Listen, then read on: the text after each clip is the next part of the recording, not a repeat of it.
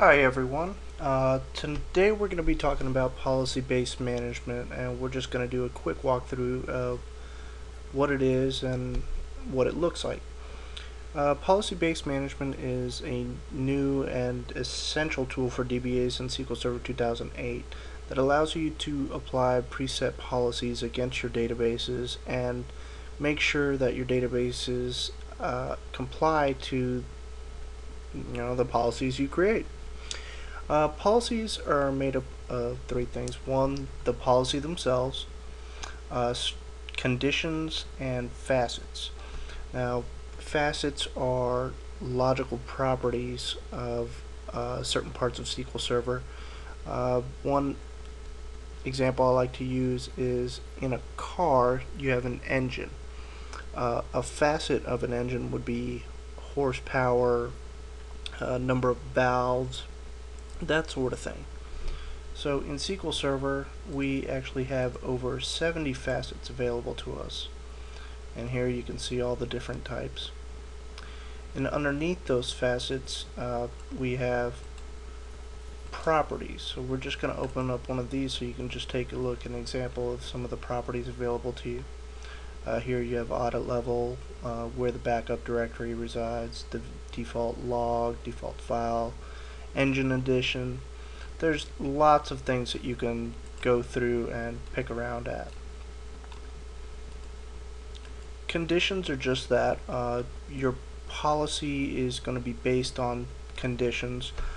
Be aware that each policy can only contain one condition, but those conditions can actually be pretty complex, and you can actually put more than one condition within that condition.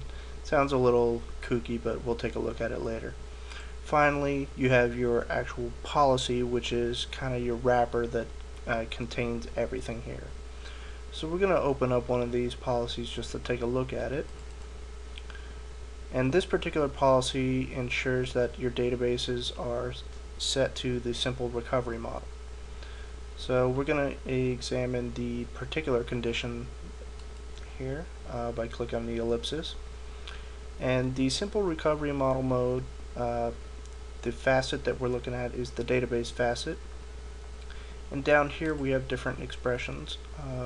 This drop down menu gives you all the fields. This drop down is actually dynamically created depending on the facet that you choose. In this policy, we're looking specifically at the recovery model property.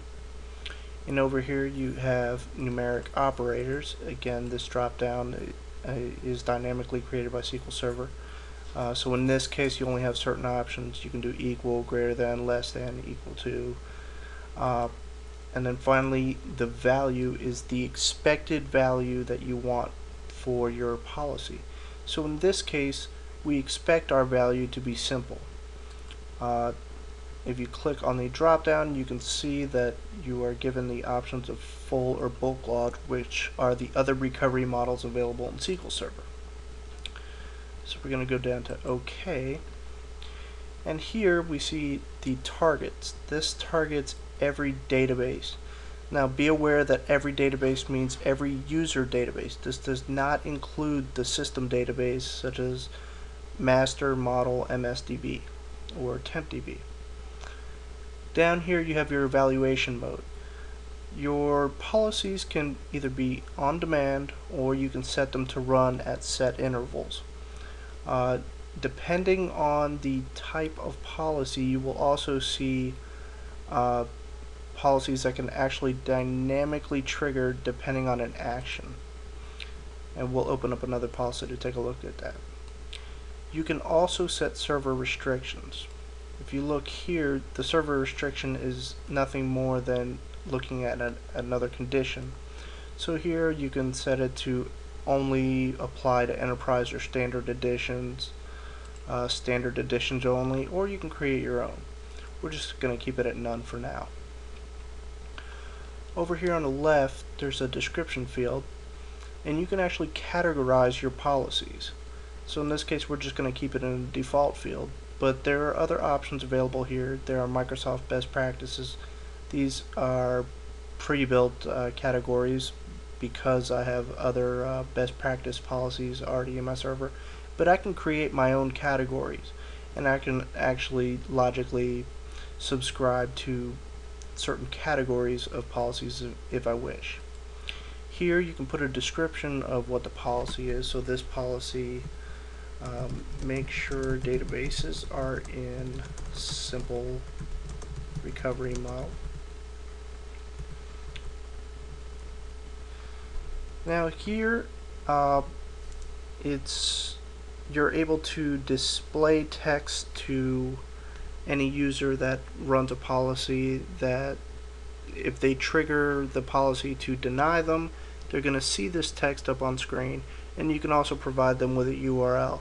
So for instance, if they violate a certain naming policy that you have, the policy will actually stop what they're doing, roll back the transaction, and display the text saying, please follow the policy, and you can send your users a URL as to where the company policy resides.